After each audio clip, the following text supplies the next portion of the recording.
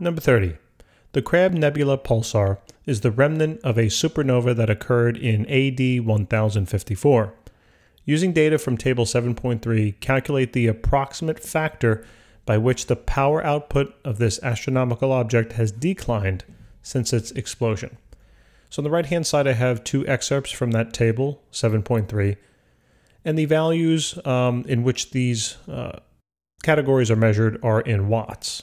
All right, so a supernova's power at its peak is about 5 times 10 to the 37 watts, and the Crab Nebula pulsar is 10 to the 28 watts.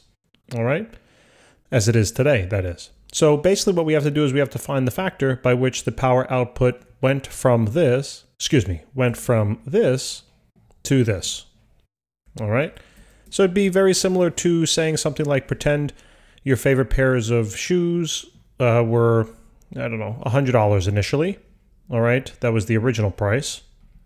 And let's say now they're on sale for $80. Okay, and that's now the sale price. What we could say is we could say that it's 20% off, right? Or we could say that the new price is 80% of its original price, right?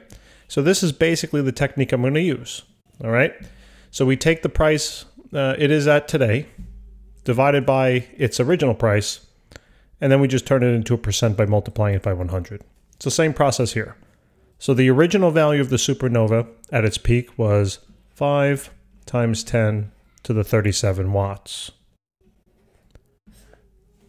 The pulsar, as it is right now, has a power of 10 raised to the 28 watts.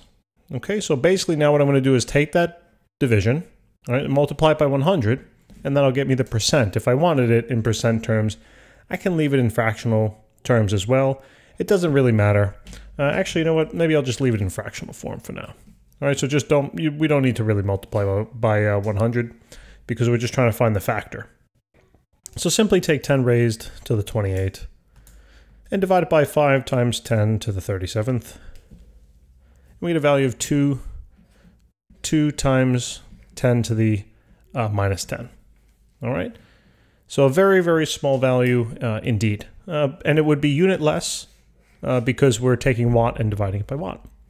And that would be the final answer. Guys, thanks for tuning in. Please remember to subscribe. Until next time.